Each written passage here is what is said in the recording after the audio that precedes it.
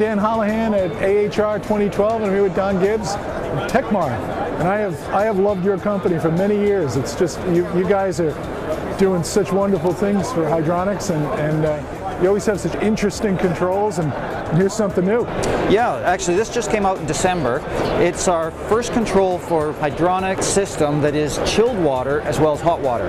And it's doing the whole system. All in one box. All in one box. It's not trying to just do heat pump to the buffer tank or some of those type of things. It does the whole system. Okay. What makes it different? What makes it new? Well, the fundamental problem with a heat pump, of course, is to get the maximum efficiency out of it. The only way we can do that is to make sure that we're not making the heat pump switch between heating and cooling unnecessarily, or run at hotter temperatures when you're doing heating than necessary.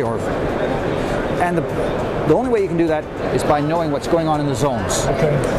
This control, you can have up to 52 zones.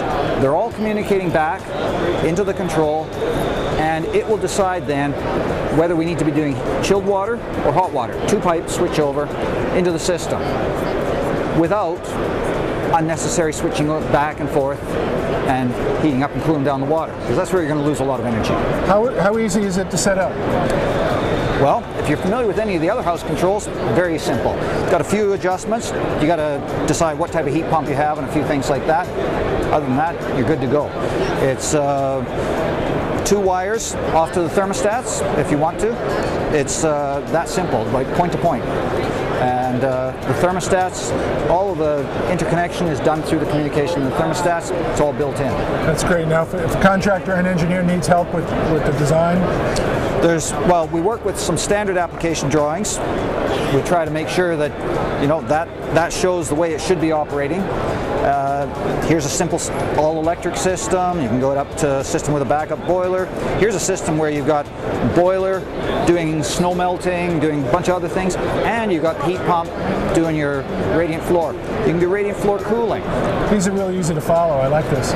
Yeah. It's good schematics. As long as you follow it and don't try to save a few pumps, then it doesn't work. Yes.